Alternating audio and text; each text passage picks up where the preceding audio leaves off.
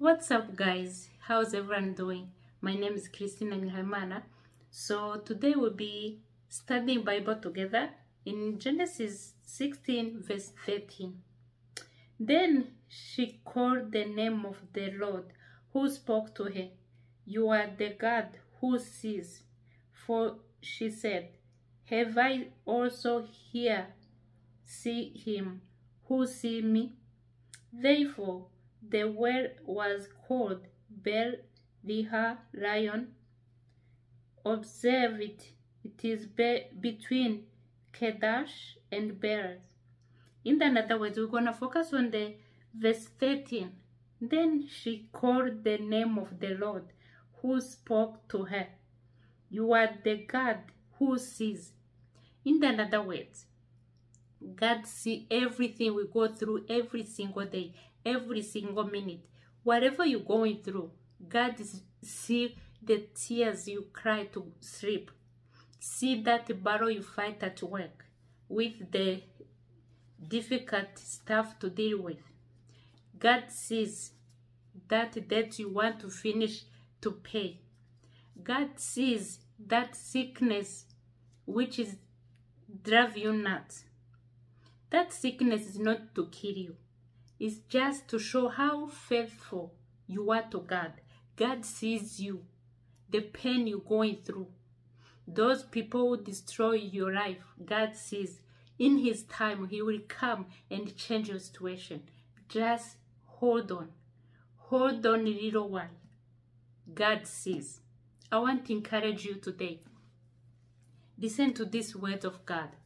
God sees.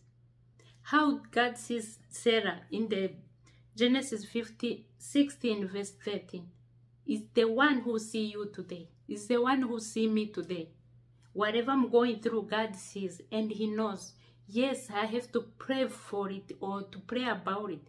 You too, you need to pray about it. Whatever you're going through, don't just sit there, feel like, yeah, the life is over. No, the life is not over until God says it's over. God is the only one who has the last word about you or on your life. So don't be afraid of any terror, either night or the day. God sees the pain you're going through. God sees those one who destroy your name. God sees those who talk bad words behind your back. God sees whatever you're going, the challenge you're going through. God sees. Don't give up on God because He takes a long time to come and rescue you or to help you. He's still on the throne. He knows when is the better time to come and rescue you. God sees. God sees the pain you're going through, the battle you're fighting. No one knows about that battle, but God sees. In marriage, God sees. In singleness, God sees. See what you're going through. Don't feel like, no, God turn His back on me. No, God will never. He will never, and I repeat, He will never turn His back on you. He loves you so much. He cares for you. All He's waiting is you and me, or us, to bring all our problems to Him and wait patiently to Him. In His time is the best.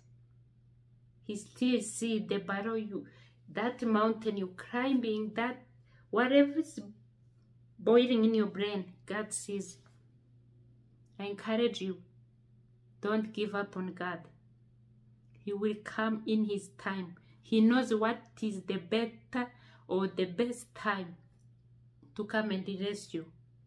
I love you all, but God loves you more. Bye, guys.